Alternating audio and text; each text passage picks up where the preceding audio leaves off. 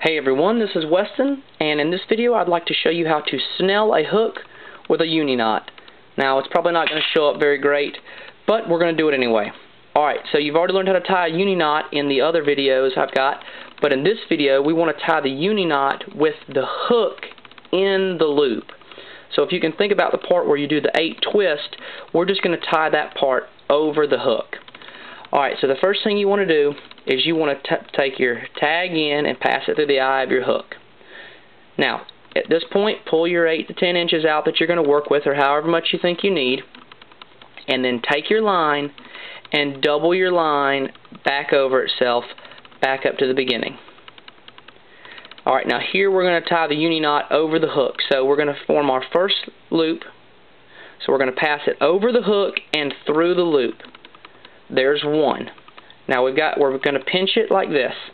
Now every time we do it, we're going to pull it back into our hand. So we're going to go over the hook and through the loop 2, over the hook, through the loop 3, and I'm going to do 8 on this because this is 15-pound test. 4, 5, I'm just pinching every time I move up. 6, 7, one more, 8.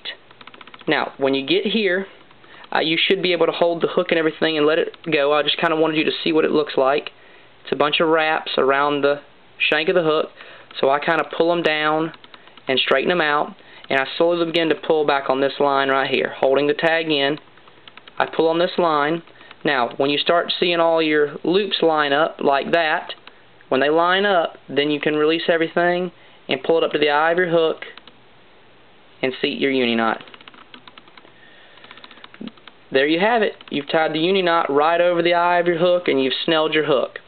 So at that point, you can clip your tag in and you have a snelled hook ready to go fishing. Alright, hope that helps out. Check out the next video. I'm going to show you how to tie a Uni Knot to use it in line with the next knot so you can tie 2 hooks in a line. Alright, thanks for watching. Y'all have a great one.